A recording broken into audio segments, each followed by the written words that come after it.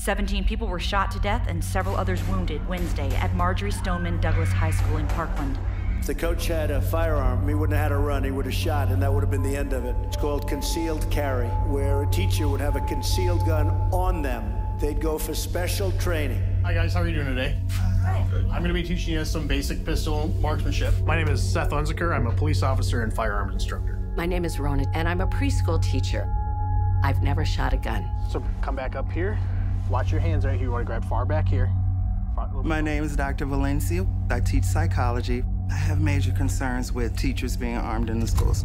I really believe that if these cowards knew that the school was well guarded with great training, they wouldn't go into the school. My name's Lisa, and I am a reading specialist. I don't feel comfortable with a gun at all. My name is Jenna, and I teach 3rd grade. You know what? You have the magazine in there. I do not think guns have a place in the classroom. My name is Conrad, special ed teacher. Kids need to know that schools are a safe place. My name is Erin. I teach 3rd grade, and I am a combat veteran. My name is Jamie. How many of you have ever fired a gun before? I have shot a gun before. I have not ever fired a gun. I have never shot a gun before. When I first heard it as an option, I kind of thought it was a joke. I am feeling a little bit nervous. Are any of you frightened of gunfire inherently? The noise, being around it? I have no experience with guns. I'm actually a bit afraid of guns. It's very normal to be nervous. We're gonna take it very slow, and we're gonna go from there. Okay. This time when we do it, we're gonna load up an entire round of 15, or whatever capacity. I think it's 18. You'll be able to shoot 18. All right, does everybody have their eyes and ears on? Just go ahead. Whenever you're ready, you may start firing your magazine. The biggest thing I remember is being scared. And after I shot this gun, it was so powerful that it kicked back.